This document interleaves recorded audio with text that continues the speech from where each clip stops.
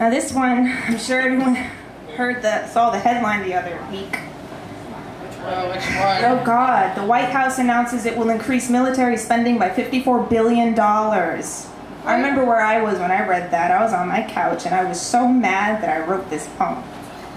So something good came out of it, but I really wish, the poem didn't exist, because then that wouldn't happen.